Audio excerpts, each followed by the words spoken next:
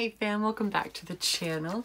Today, I got my first tag. Hello, Lady Jane, over at Lady Jane Books. Tagged me for the school days book tag. I feel like such a little dingbat because I was watching that video, I heard everything and la la la la la.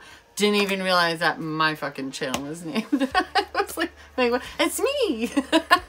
I'm all commenting and she's like, I would love to. I was like, did you just tag me?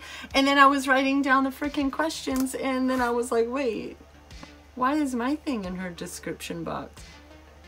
Dude, it's like I didn't even realize that was my channel name. I just like, I was just enjoying myself.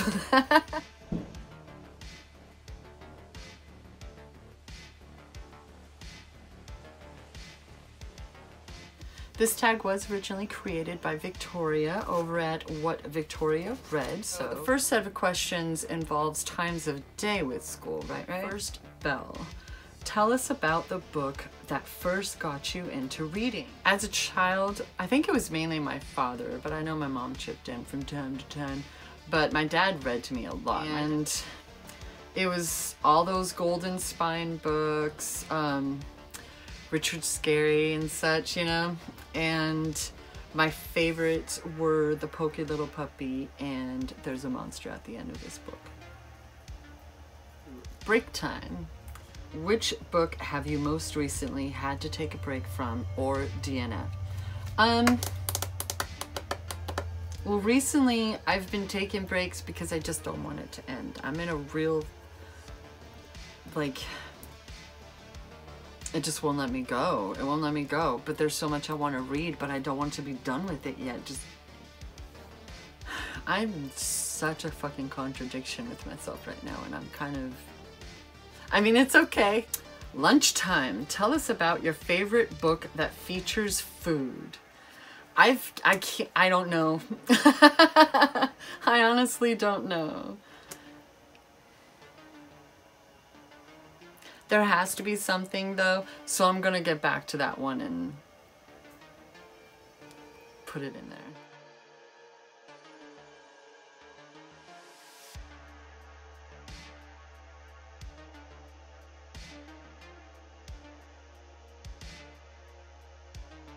Final Bell. Which book have you most recently finished reading? I finally finished the White Trash Zombie series, the final book in that. I thought that I was done, and then I realized I had one more, but wait, there's more. At the risk of spoiling anything for anyone, my reaction, my feels on it, I think that was a good final book. That was a good final book. There's an element to it that's really fucking adorable. I don't know about the names, but they're really fucking adorable, and the hint for that is the cover. I'm not going to show you. If you want to find out, you can very easily find out what I'm talking about. That's up to you. I'm not going to just throw that out there. I feel like I've already said enough. If you don't know, I'm really finicky with spoilers, and I'm trying not to do that to others. Homework. What was the last nonfiction book you read and enjoyed? Probably, I had a hard time remembering this one because I read a lot of dark shit. So it took me a moment, and then I was like, duh, hello, I just read Transcending Flesh with the autistic reader. I highly recommend it for all writers, even if like you're a dungeon master, right? Like any kind of world builder, it's worth it. This is a collection of some essays. It's not very long. Give it a read. If anything, it'll help inspire you. Highly, highly recommend that one. Staff room. Tell us about a book that you go to when you need to take a breath. It depends on the mood. That's what I have books for rereading, like The Four Agreements and such, so that anytime I need to just not, or that's when I, you know, dip into psychology or philosophy books or something. You know, to just relax. Next part is for subjects. Now we can choose however many of the following we like. It doesn't have to be subjects we liked or anything. So I'm gonna go with maths, which is really weird to say, but that one is how do you rate your books? For me, 3 stars is pretty average. I didn't absolutely love it, but I didn't hate it. I don't really have many qualms with it, I guess. Like, you did that, yeah. But you know what I mean? Like, it's pretty like, that was a book. I'm not mad that I read that. And then 4 is like, it would have been 5, but there was probably like one thing that I was like, eh, or something. I don't know. Like, I'm pretty easy to please, so for me it's either or ooh. Often, like, I'm everybody's cheerleader, you know what I mean? So it's not very often that I go below 3. But if I am gonna go below 3, then it's probably a 1, and why the fuck did I even bother? Like, I'm annoyed. There's the okay. Geography. Describe a book that had a strong sense of place or great world building. Nobody ever talks about this series, but I fucking love this series. Enough so that I still haven't finished this series. I'm just saying. Cuts. That's big coming from me. I haven't even finished this shit, and I started reading this in high school. I was class of 96, fam. That's The Magic Kingdom for Sale by Terry Brooks. Everybody always talks about why did I do that to myself? Now I want to play Katamari.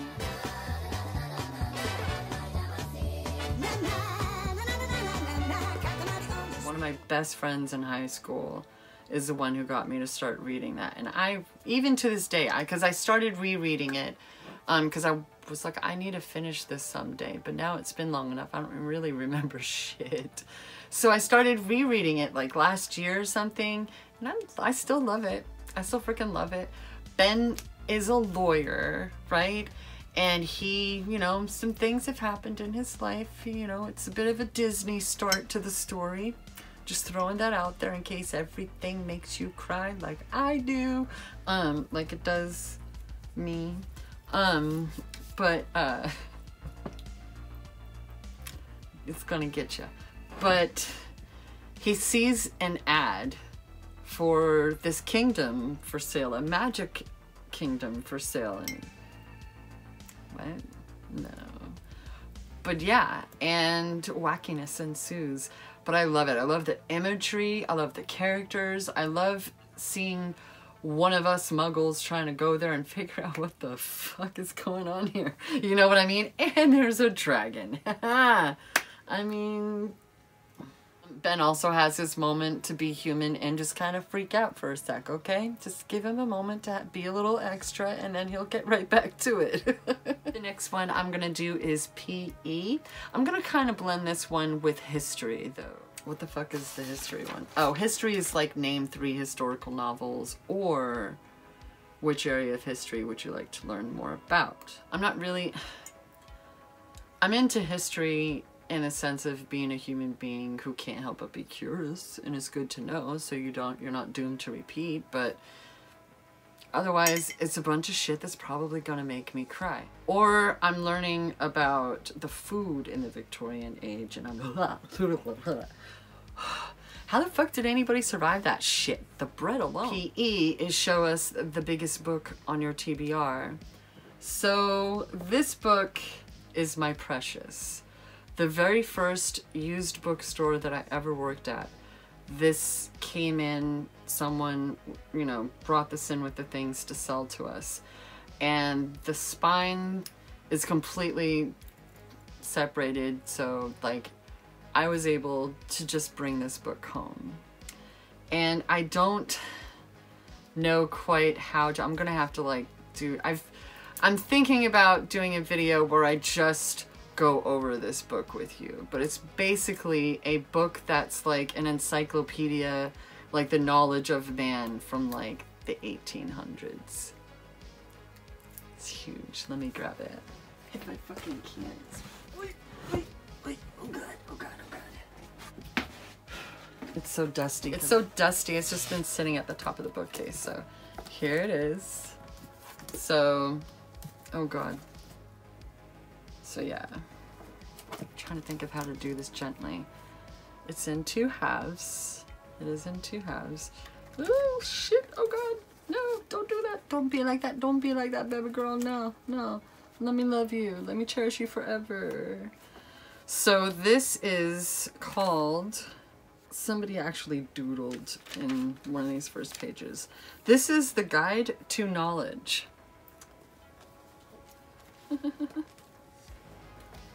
The Guide to Knowledge. Edited by W. Pinnock. Pinnock's Catechisms, Grammar of Modern Geography and History. This is volume 1. This was printed for the proprietors and published by W. E. Edwards in 1833. Oy.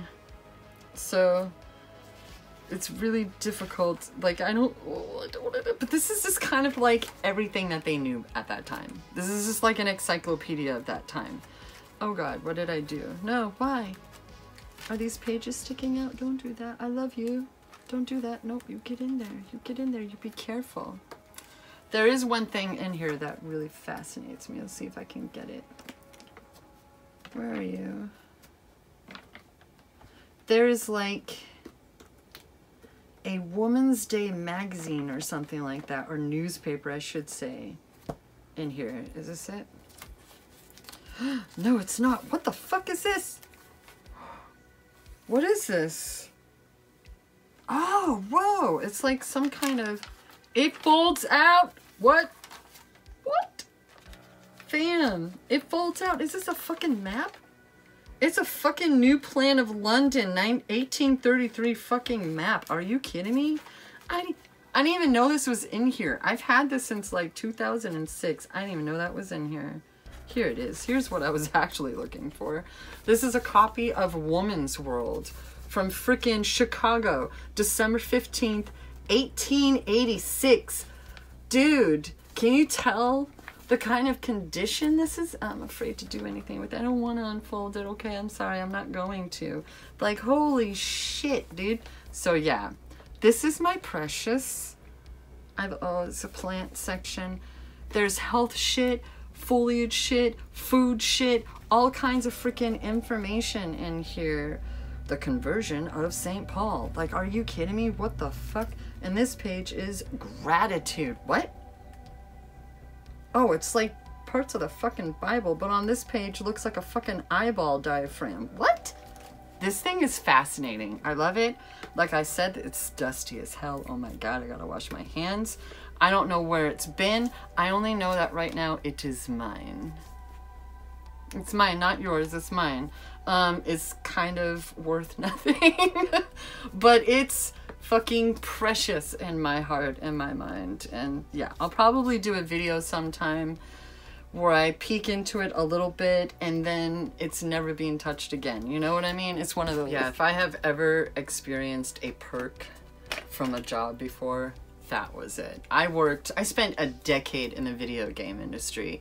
Never got to go to any like release parties or anything like that. I was usually one of the schlubs back at the office making sure that shit is okay at lunch that night, fam. So that's my perk for ever doing anything, any kind of job, anywhere, ever. I love that book. It has not seen the light of day in a minute. And next is music. Which format do you think has the best rhythm for reading?